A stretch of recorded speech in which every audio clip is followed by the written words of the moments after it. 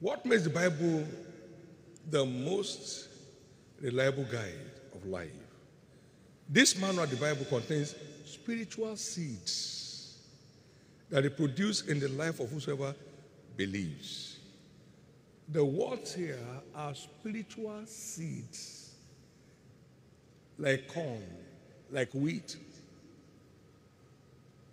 Jesus said the parable is this: the seed is the word of God. Any word you receive in the good ground of your heart, honest heart, not make them see me kind. Any seed of the word that you receive in your good and honest heart is bound to reproduce after its kind. Bound to reproduce after its kind. Luke 8:11. And verse 15 said, it will bring forth with patience,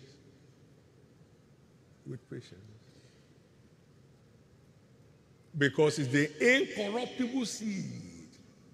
That word means indestructible. Any seed of the word you receive and sow into your good and honest heart is bound to reproduce.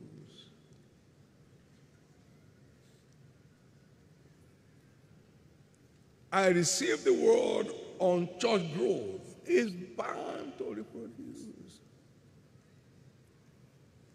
I ran 16 seminars back to back. Church grew to 70, to 90, sorry. It's bound to produce. Yes, it does that in phases, but it's bound to produce. By the following year, we hit 500. It's bound to produce. The year that followed, we crossed 1,000. It's bound to produce.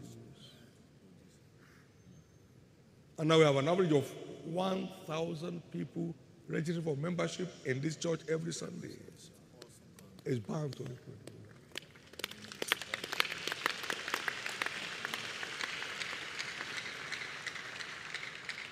It is our hit and run mentality that has grounded us. I think I've tried. Who told you? No. You can't write an exam and mark it. You are busy marking your exam and giving yourself pass mark. That's your cup of tea. You wrote the exam, you now wrote your result. You send it to yourself. You know, there are so many devices now. Your result, A++. And then the final marking, you say F, F, F. F to the third power. Stop marking your scripts. It's illegal. It's abuse. That's abuse. Yes, sir. Stop marking your scripts. I've done what I should do. All right. So God is now lying. No. What lack I yet? Only me pass. Move pass. What lack I yet? Say, sit down. Get books on this subject. Don't read on your bed. Where you put on your sometimes you put saliva on. Sit down on the desk. Carry your note to a student. Can't sleep.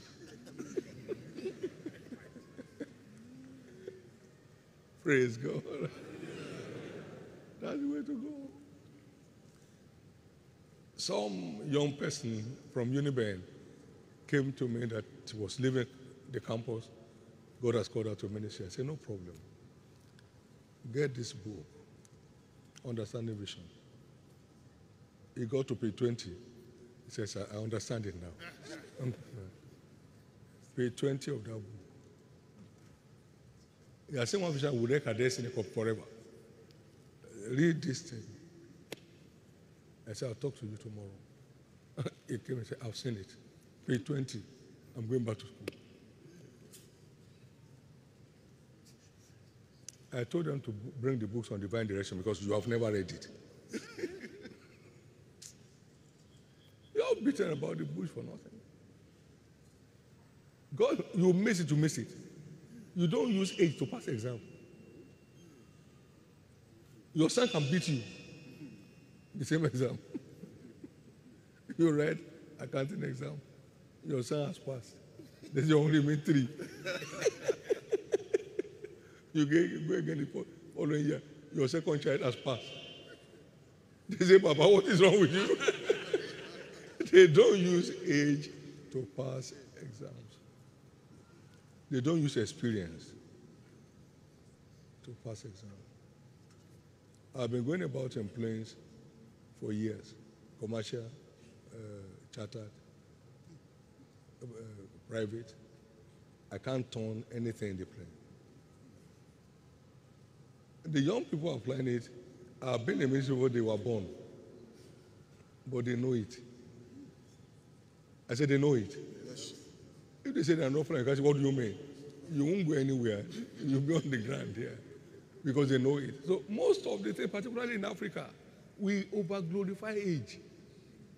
You see, I've been a Christian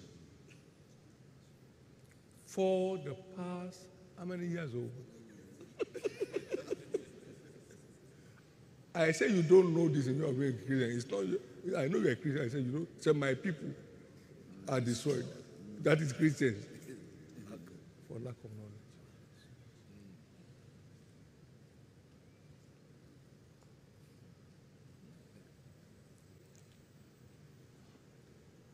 I will stop anytime and then we go home. Praise God. You read the remaining in books. Kenneth Hagin has many books on divine direction. I have a few that may be a blessing to you. Over to you.